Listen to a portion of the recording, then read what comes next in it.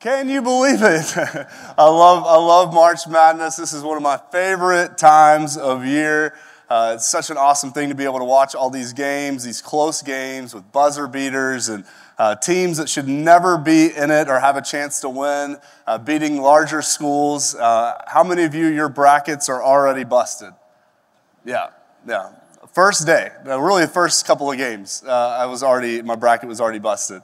But it is so much fun, and one of the things I love about it is as you're watching the games, there's so many times where it just seems like all hope is lost for some team. Maybe even before the game has started, you're thinking, all right, there's no way this 16th seed team is a chance, all hope is lost, or there's some big advantage, some big lead that a team has.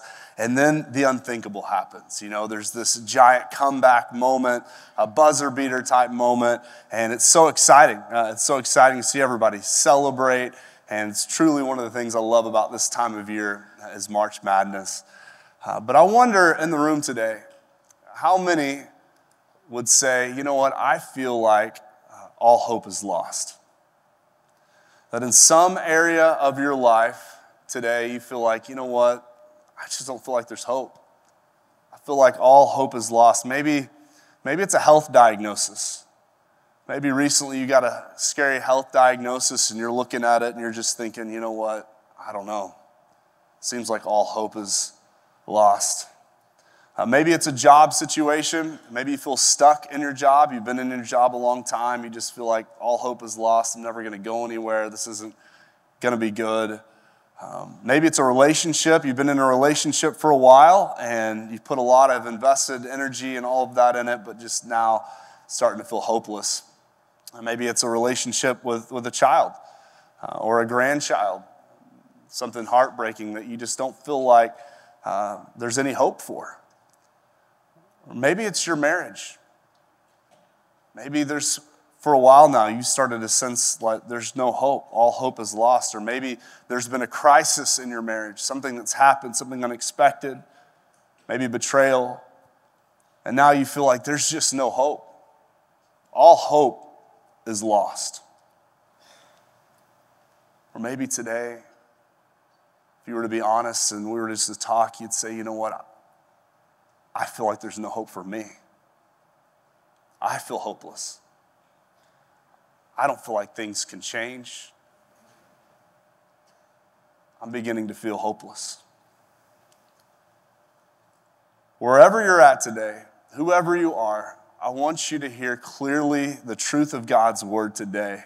And his word says today, listen, when all seems lost, there is hope found at the cross. When all seems lost, when you feel like there is no way God can make a way, he's been doing it for a long time. And you are no exception to God's grace, to his mercy, to his power that can change your life, that can change your marriage, that can change your future. You see, storms are inevitable in life. We all go through them. I know I've been through some myself. And in that time when your life is shaken, it feels like sometimes it all can come crashing down. You feel like I'm being shaken, that I'm being taken down to the studs, or maybe you feel like you're taken all the way to the foundation. And in that foundation, as you begin to look, you might see different cracks, you might see different things that need to be addressed. But we all go through storms. And Jesus has something to say about this in Matthew chapter 7, which is our central passage of Scripture today. In Matthew chapter 7, beginning in verse 24, Jesus talks about two different foundations. He says this, "Therefore, everyone who hears these words of mine and acts on them may be compared to a wise man who built his house on the rock. And the rain fell, and the floods came, and the winds blew, and slammed against that house, and yet it did not fall because it had been founded on the rock. Everyone who hears these words of mine and does not act on them will be like a foolish man who has built his house on the sand. The rain fell, the floods came, and the winds blew and slammed against that house, and its collapse was great. You see, Jesus is talking about two different men, two different foundations. Let's compare these two for a minute. They have some things in common, actually. The things they have in common is, first, they're both wanting to build a house. They have that in common. And in this scripture, this passage, what Jesus is sharing is that a house represents a life. They're both building a life. Now, in other areas of scripture, a house might be a family. You got like the house today, you may be building a family or building a nation or something like that. But in this specific story, he's talking about building a life. And so they both want to build a life. And I don't believe that there's anyone in this room that wants to build a life that is filled with failure, right? Nobody wants to live a life of defeat or destruction. Right? That doesn't happen. No one wants to waste their lives. All of us would like to live lives of significance, of purpose, of value, have some sort of meaning. Yet Jesus is saying in this passage there's two different lives. One that could be built on wisdom by building your life on the rock, a firm foundation, as opposed to foolishness by building on a sandy foundation. So both of them want to build a house. The other thing that they have in common is that they're both going to experience storms. I said it earlier, but all of us in life go through storms, don't we? Storms are actually a very important part of God's plan for your life. You may not want to hear that today, but storms are a very important part of God's plan for your life. It's true. And the reason that these storms, these negative circumstances are an important part of God's plan is because they reveal to us what kind of foundation our life is built on. And so if we have cracks in our foundation, if there's issues that are deeply rooted in our lives, then when the storms come and things are shaken, it can reveal to us what kind of life our foundation is built on. What storms do is they allow you to see and reveal the type of foundation. You see, God already knows. He can see it anyways. So there's two different foundations. One is rock and one is sand. And what I'm asking from you today is to do this, is we go to God's word and we hear what God's word says, that you would be willing to inspect the foundation of your life. Is there anything there that's not of God? Is there some deeply rooted sin? Is there some sort of cheating or betrayal or something that's in your life? Is your life built on lies or is it built on the truth? Another thing that these men had in common is that they both heard the words of Jesus. They were there for the same sermon, taught by the greatest preacher of all time, Jesus. He taught the passage. He taught this word, the Sermon on the Mount. But he says, whoever hears these words and then does them, that's the one who is wise. So today, as you inspect your foundation, you hear the word of God. Are you willing to do what God's word says? Because remember, when all seems lost, there is hope at the cross. And we're all building our lives on something. And we're going to see in God's word how to build our lives on a firm foundation.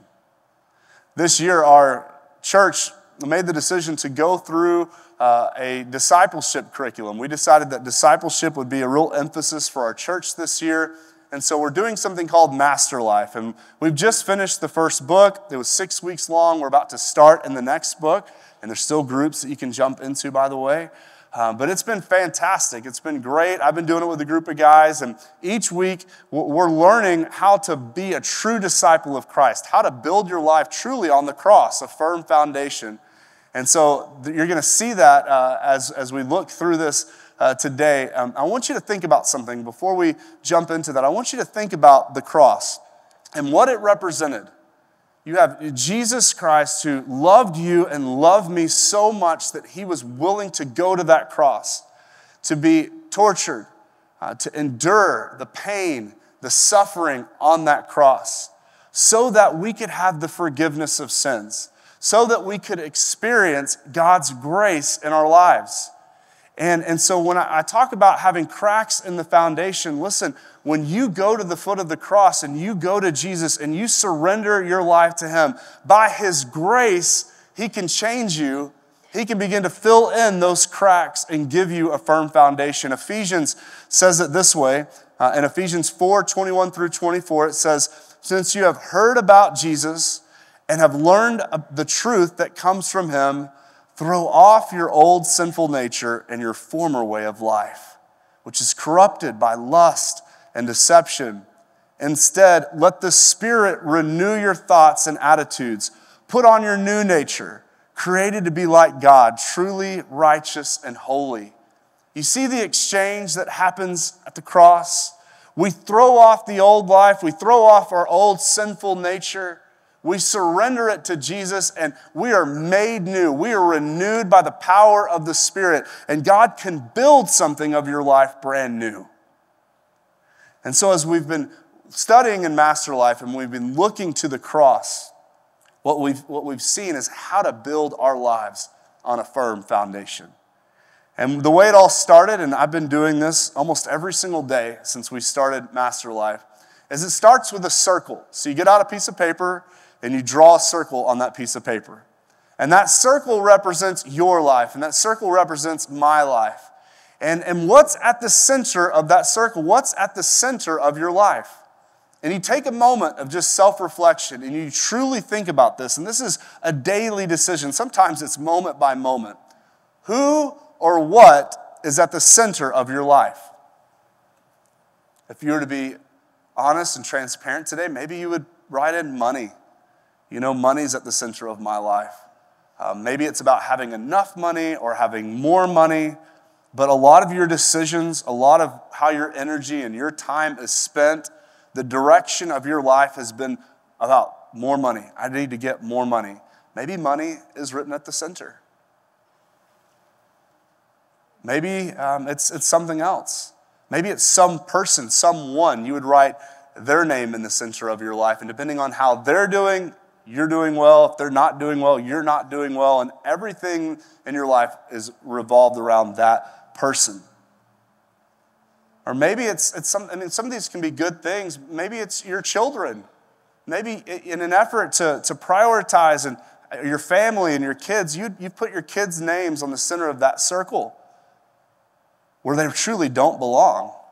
But you put them there anyways because you love them and you care about them. So your whole life is just going in the direction of your kids, and you're chasing your kids and their dreams and their sports, and a lot of your time, your energy, and money is just spent on your kids. If I were to be honest, and I'll be transparent in front of you today, as I look at the circle of my life, the thing I struggle with the most, the thing I can write in many times, truthfully, is me. Me. What are my desires? What's my plan? What do I want? What am I craving? What do I want to eat? Me. My. So many times I find myself at the center of my life. Listen, if we're going to build our lives on a firm foundation, there's only one name that can be written at the center of our life, and that's Christ. Christ has to be the center of our lives. And so I'll sit there for a moment, I'll think about my life and where it's at, and I'll physically write in Christ and say, God, I want the decisions I make today, and I want my thoughts today to be pleasing to you. I want it to be made in alignment with you. God, you are the center of my life. You are the center of my family. Anything worth building, you put Christ at the center. And then, after you've put Christ at the center, the foundation of your life, the foot of your life is that of the cross. And that should be God's word. God's word is where we find our footing. That is where we find our firm foundation. We must know God's word. We must fall in love with the words of God. You see, this book is incredible. And it's not just a book to be studied like any other textbook. This is the living, breathing Word of God. When we take it in, we are receiving His life into us.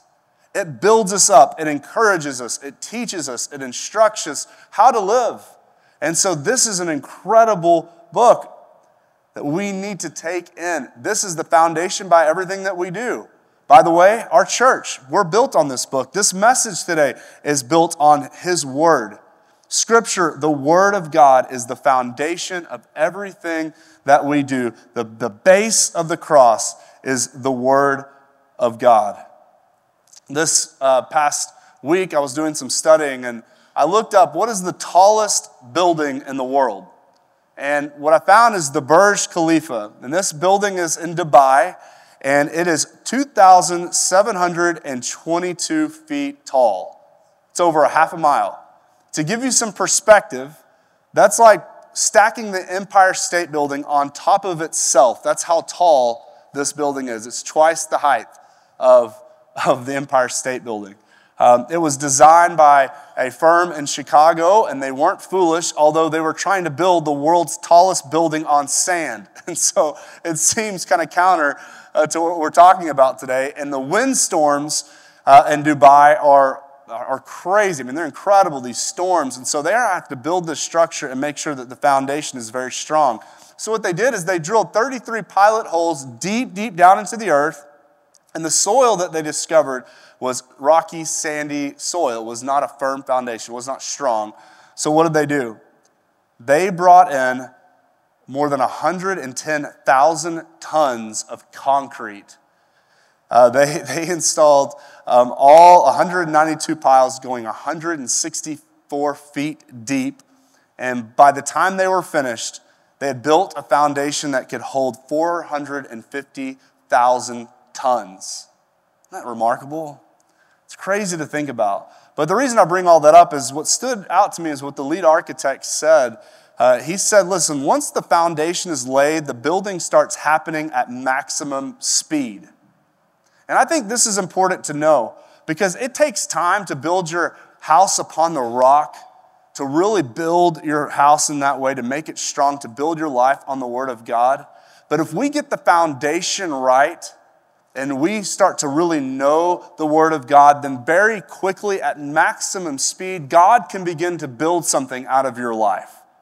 So if you're feeling behind and you feel like all hope is lost and there's no hope for change, let me tell you this today. If you'll dig into the Word of God and submit yourself to Him and truly found your life on this Word, His principles, very quickly at maximum speed, God can give you purpose. He can give you a life of significance, of worth. And so we come and we get to know Him through His Word. The next part of the cross, and this is all represents our vertical relationship with God. You have the Word, you have Christ at the center, and then reaching to the heavens, we have prayer. Prayer is so essential in our walks with God. And in 1 Timothy 2:5, it tells us this, for there is one God and one mediator between God and mankind, and that mediator is Jesus Christ, the man Jesus Christ. You see, when Jesus came, He was able, through His sacrifice and obedience, to provide a way for you and I to be able to meet with God, to speak with God, to talk to God, because we get covered in His grace, and then we can enter into the throne room with confidence, with boldness, because of Jesus Christ and what He did for us. So we're given the gift of being able to pray to God, and more than that, we're given the gift to be heard, that God would hear our prayers. Isn't that amazing? That the foundation of every relationship is communication. There has to be communication. No relationship can really be healthy apart from healthy communication. This past year, I've done hundreds of hours of marriage counseling, and I'm not just making that up. I've done hundreds of hours of marriage counseling. And during that time, I've not had one single couple say, you know what? We're just doing a really great job communicating. That's not what I hear. What I hear repeatedly is, we really need to focus and work on how we communicate to each other. Not just exchange information, but how we really truly connect and grow in intimacy. And so if it's important within a marriage and it's important with a relationship, then how is that any different in our relationship with God? You see, we can pray to Him, communicate to Him, let Him hear the desires of our heart, put our burdens, our cares on Him, because it says in His Word, He cares for us. And then we can receive His Word through His still small voice, the Holy Spirit, and through His Word that He has written to us.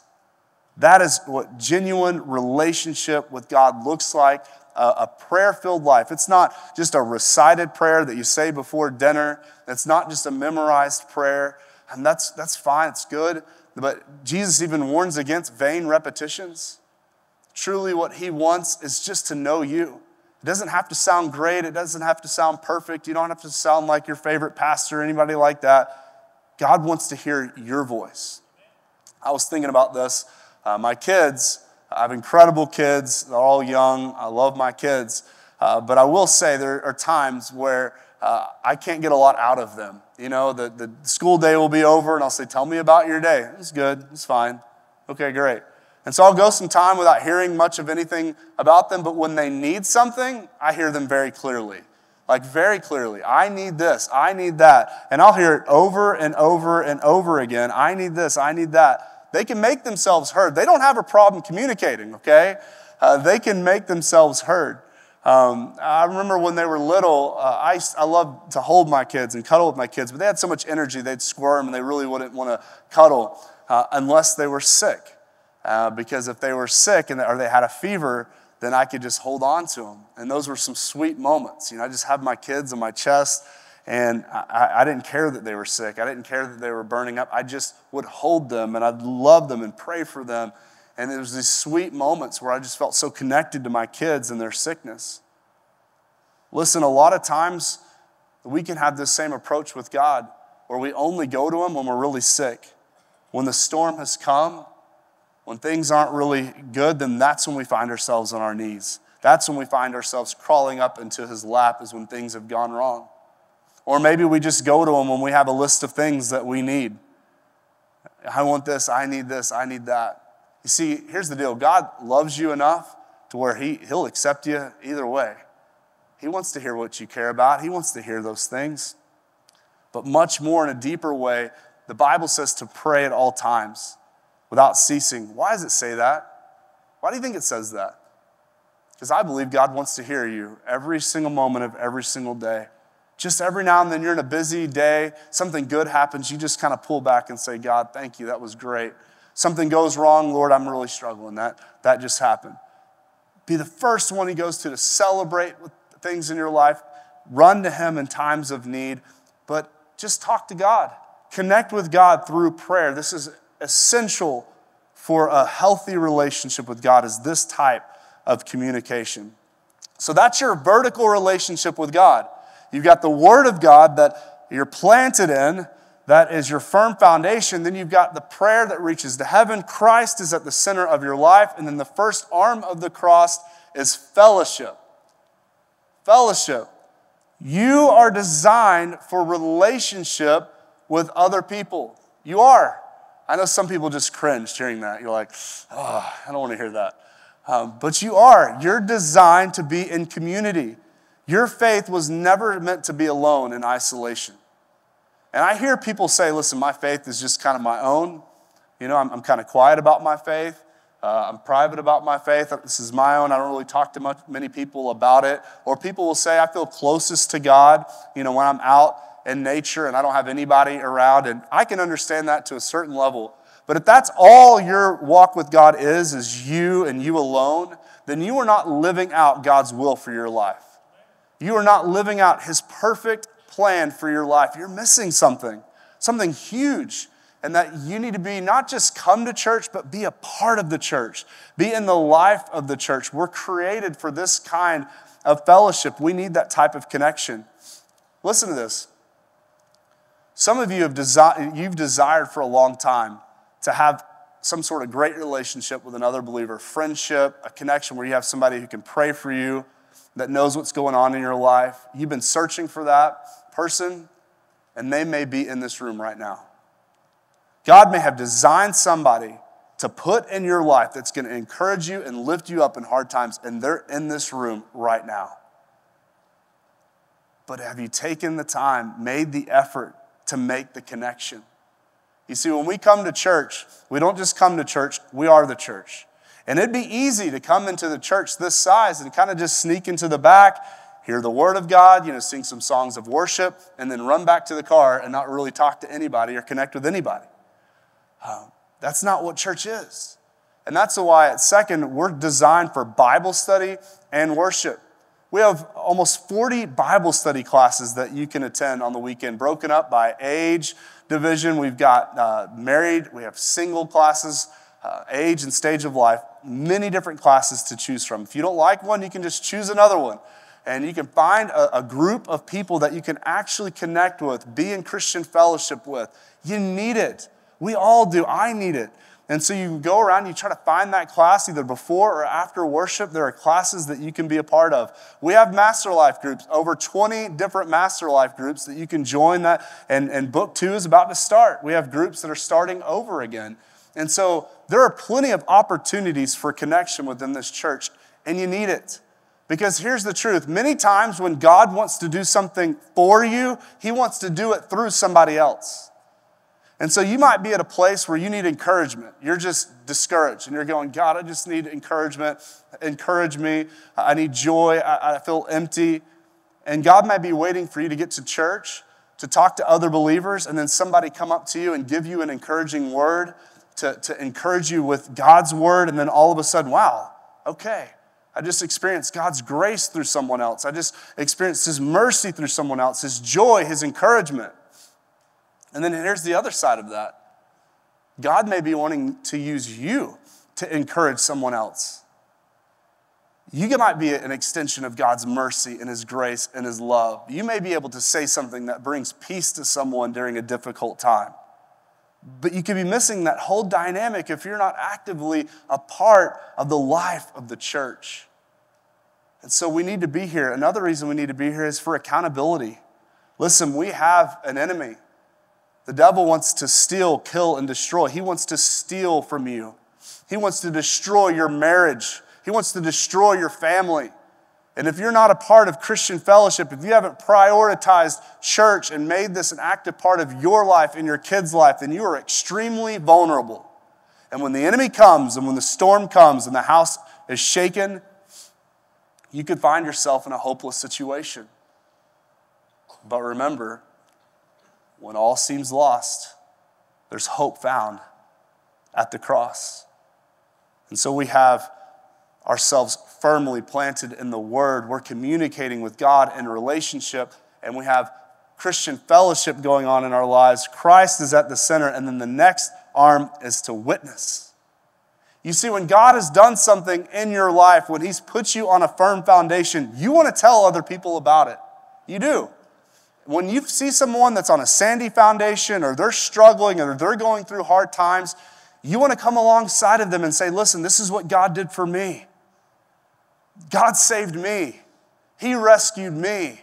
I've experienced His amazing grace. Let me show you some of that grace. Let me show you who God is. Let me show you how He showed up in my life. You can't keep it in. You want to share with the people at your work and in your family. You want to invite them to church. You want to bring them into this place where they can hear the Word of God, where they can learn to build their life on a firm foundation. We have so many opportunities, and one of the philosophies of our church, and something we say all the time in meetings, is we exist for those that aren't here yet.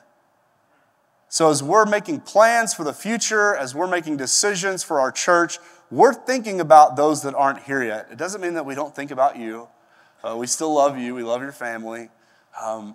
But we are kept up at night by the empty chairs in this room, because they represent people in your life, in your community, that may not have a church home, that may not know the truth and the hope that's found in Jesus Christ.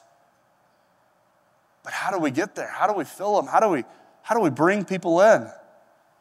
I can't do it all. I mean, we can. We need you to live out your Christian faith, your walk with God by being firmly planted in the Word, having an active prayer life, being in Christian fellowship, knowing how wonderful this place can actually be, and then wanting just to bring other people into it. And when you are doing all of those things, you begin to grow in your faith. It's the Great Commission. This is our mission statement as a church, is to go and to make disciples of all nations, baptizing them in the name of the Father and of the Son and of the Holy Spirit, and teaching them to obey everything I have commanded you. And surely I am with you to the very end of the age. We're to go out. We're to make disciples. We're to be faithful in the things that God has called us to do. And when we build our lives on this type of foundation, this firm foundation, the Holy Spirit will be at work and you will grow. God will grow your life into something much greater, much bigger than you could ever ask or imagine. Where are you at today? That's the question. As you inspect your foundation today, are there cracks? Are there cracks in your life? Are there cracks within your marriage? Your business? Your community? Are all those things built on the truth of God's word, a firm foundation? Or when the storms come, is it all going to come crashing down? Listen, if you feel hopeless today, I want you to hear today there's hope. There's hope found in Jesus Christ. There's hope found at the cross. When all hope seems lost, there is hope at the cross because God truly does love you and he cares about you and he's got a great purpose and plan in mind for you, and his purpose and plan is so much bigger and so much greater than your plan. And it has been laid out clearly to you today. My question is, in this parable we read about Jesus, you've heard the word. Will you do it? Will you truly be wise and build your house upon the rock? Or will you have a sandy foundation that when the storms come, it'll all come crashing down? When all seems lost, there's hope at the cross.